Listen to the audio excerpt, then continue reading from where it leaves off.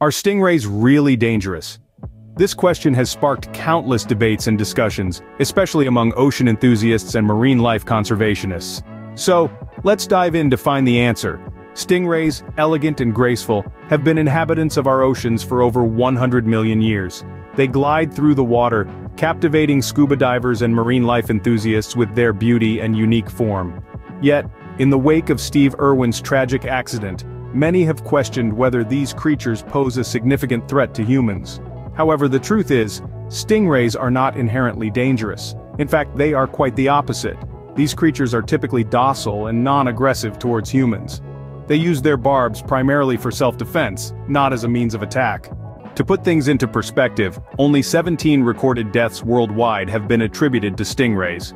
Considering the vast number of people who interact with these creatures in their natural habitat, these fatal encounters are extremely rare. The key to a safe interaction lies in maintaining a respectful distance and understanding their behavior. For instance, divers often practice the stingray shuffle, a technique that involves shuffling one's feet when walking in the water, to avoid accidentally stepping on a resting stingray. Furthermore, stingrays play an important role in our ecosystem. They help control the population of other marine creatures, such as juvenile sharks. This interaction between species ensures a balanced and healthy ocean environment.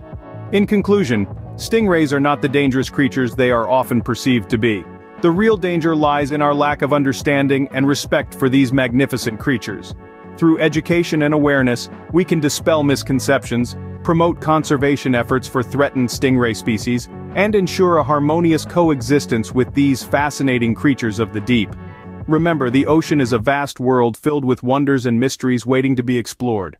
Let's do our part to understand and respect its inhabitants. After all, we are guests in their home.